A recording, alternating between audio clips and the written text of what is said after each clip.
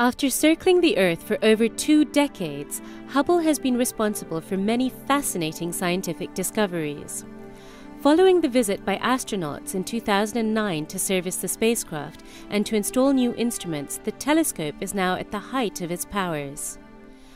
As the observatory has matured, attention has turned to some ambitious projects on a scale that would not have even been considered a few years ago. Between them, these projects could help answer some of the biggest questions in astronomy today and will contribute to science for many years to come.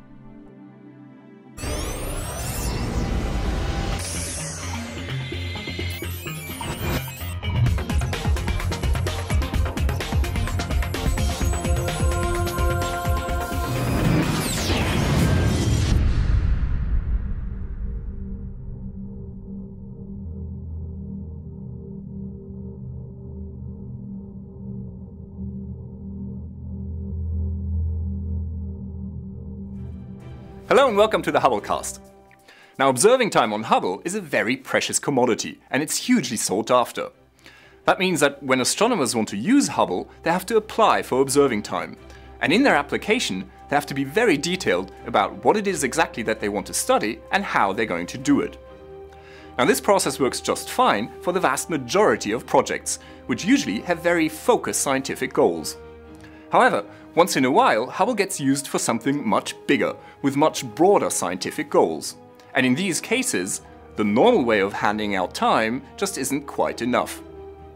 3 such big projects, called multicycle treasury programs, are underway right now, and they're the most ambitious projects to have ever been carried out with Hubble.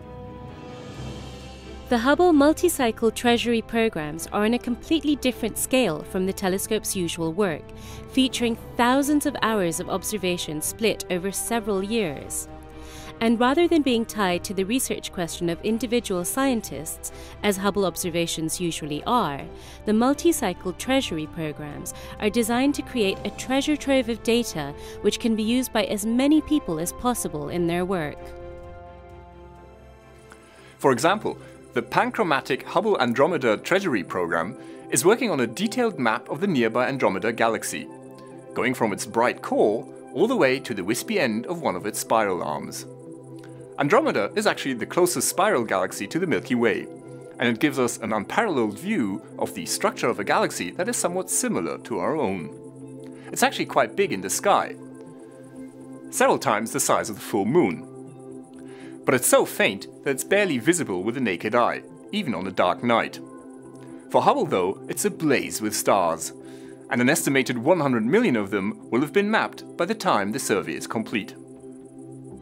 The survey won't just be plotting their position, but taking detailed color information in visible near-infrared and ultraviolet light, something no other telescope can do.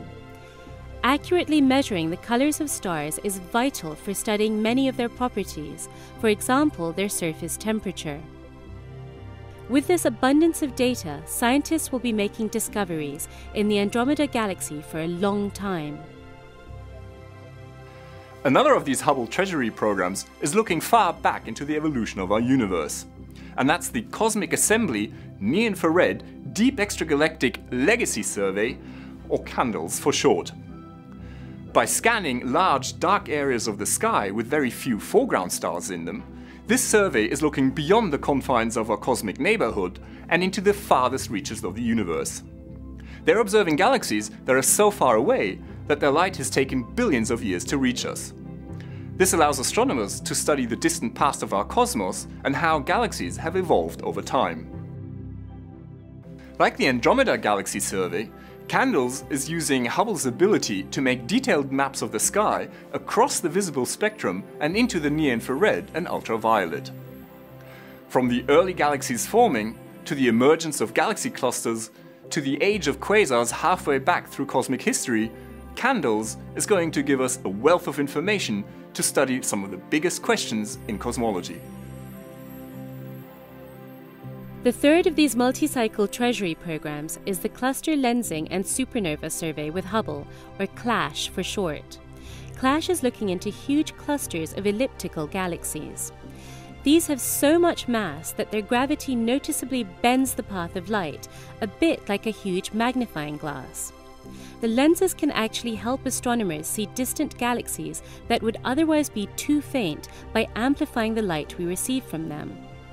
What's more, studying these clusters is key to explaining two of the big mysteries of modern astronomy: dark matter and dark energy.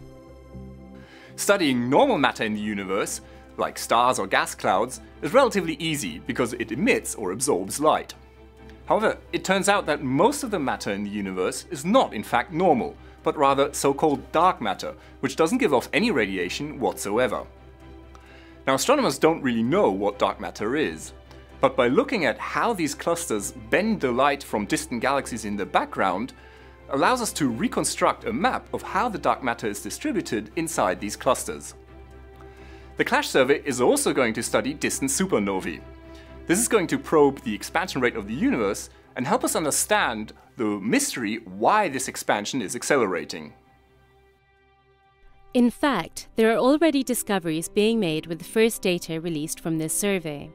In April of this year, a new study identified a faraway galaxy imaged by the gravitational lens in Abell 383, the first of 25 to be mapped by this survey. Thanks to the cluster amplifying the light from this distant galaxy, astronomers were able to make much more detailed observations than would otherwise have been possible. And they discovered that the stars in this galaxy were surprisingly old. They must have been born just a few 100 million years after the Big Bang, much earlier than expected. So, although Hubble is more than 20 years old, it's actually doing some of its most ambitious work right now, building a library of data that will serve astronomers far into the future. And this means that, despite its age, Hubble won't be eclipsed by the next big thing in space-based astronomy, the James Webb Space Telescope, or JWST. JWST, which launches later this decade, has been designed to answer some of the fascinating questions that Hubble asked. How do stars form? When did the first galaxies appear? What hides in huge dusty nebulae? To answer these profound questions, the JWST is designed to observe mainly in infrared light. That means that Hubble's ability to see across the spectrum, from ultraviolet through the visible all the way to the near-infrared, is a unique capability that no other telescope will have for decades to come. These multicycle treasury programs are taking full advantage of this, building up a legacy of data that will help scientists to unravel the secrets of the cosmos for many years to come. This is Dr. J, signing off for the Hubblecast. Once again, nature has surprised us beyond our wildest imagination.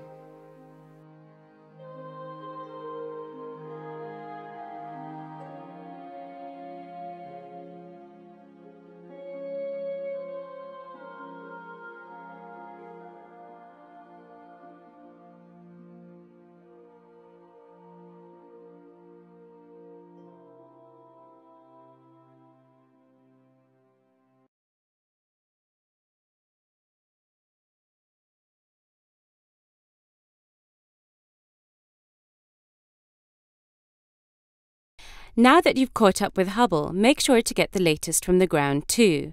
The ESOcast highlights the best of the European Southern Observatory and its powerful telescopes that observe from high in the Chilean Andes, at the Southern Hemisphere's best-known sites for astronomical observations.